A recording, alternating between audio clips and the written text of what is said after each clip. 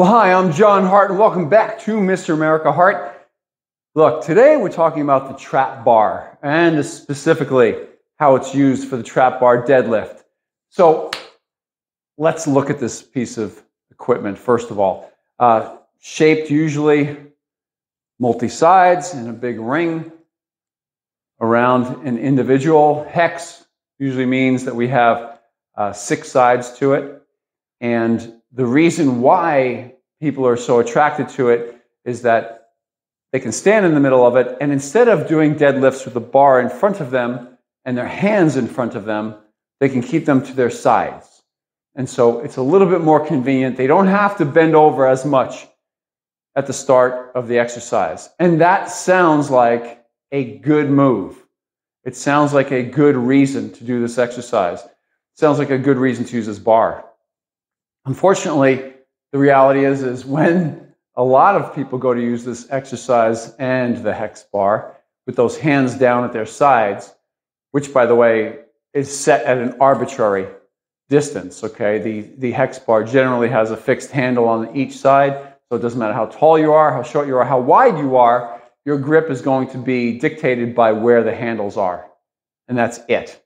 So if they're 3 feet wide to your side, 4 feet wide to your side, that's where you're going to grip the handles. Doesn't matter if you're a big man, a little woman, size does not matter in this case. So that I see as a negative. So it does not fit all people. With a barbell, you can choose your grip. Narrow, wide, anywhere you want to put it. Whatever's comfortable for your shoulders, whatever's comfortable for your spacing of your legs. And that I see as an advantage of the barbell, the regular plain barbell, 7-foot barbell.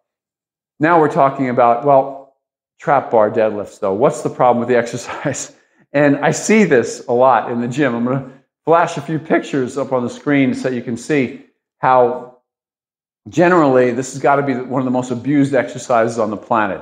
If you were to do trap bar deadlifts the way that they're intended to be used with a nice flat back, you're over, grabbing onto the bar in a nice squat position, and you stand up appropriately with your hip coming up underneath you, then I do see this as a fairly safe exercise if you maintain that form using moderate weight.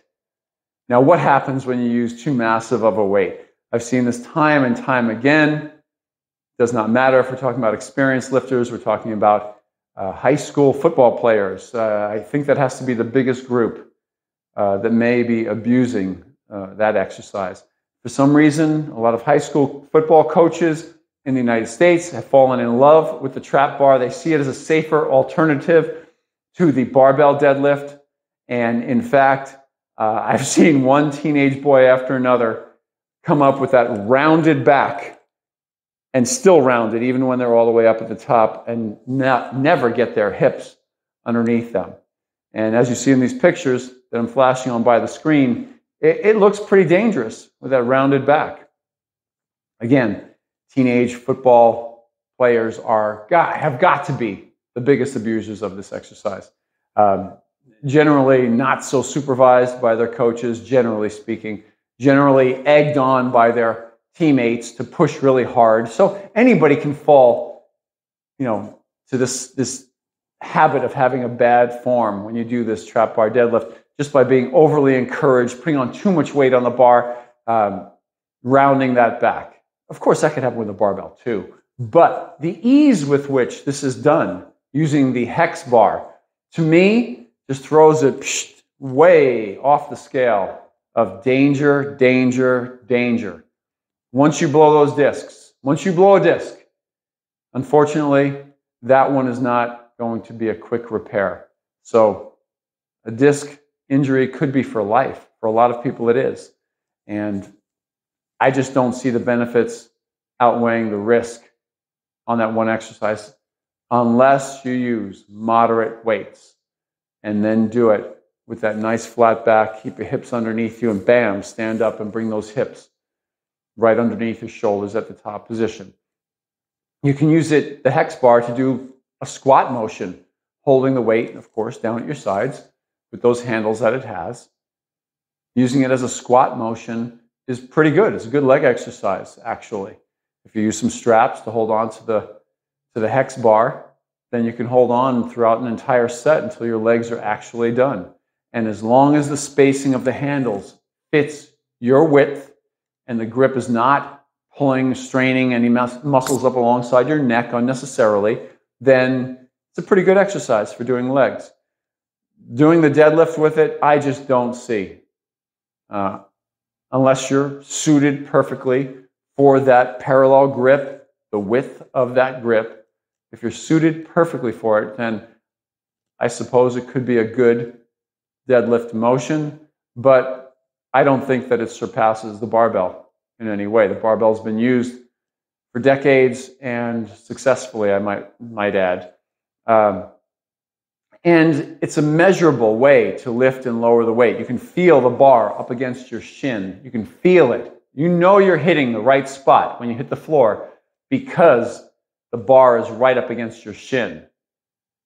You can begin the repetition in a perfect position because you know the handles, everything, your hands, everything, the bar is right up against your shin and you're ready to stand up with it. And like an old powerlifting friend of mine taught me in the very, very beginning when I started working out, he said, scrape the hair off your shins. And he didn't mind if you bled a little bit too, for that matter. So if you bled out of your shins, he used to say, you did them right. So that was just a fun way of him trying to encourage using really great form. So that's it. That's my big beef with the hex bar, is that it encourages poor form. That's it right there. So therefore, I don't use it. And I don't use it on my clients. I have used it to do shrugs because I was suited for those handles and I could use them in a proper way to do shrugs with the bar. Otherwise, I used it for nothing because the grip just didn't feel right to me for anything else. So that's it for today. From my heart to you, John Hart. Listen before you go. Off to my left, you're going to see this disc pop up. That is the subscribe button for my channel. Please give it a shot. Just tap that thing, won't you? It lets YouTube know to notify you when I have new videos pop up. And then down below, off there to your left, you're going to see a thumbs up button. Won't you tap that and give that a blue color before you leave? That lets the YouTube algorithm know how much you're liking my videos, and it lights the thing up and makes it really, really happy. And then we're happy over here at MrAmericaHeart.com. That's it from my heart to you. See you soon.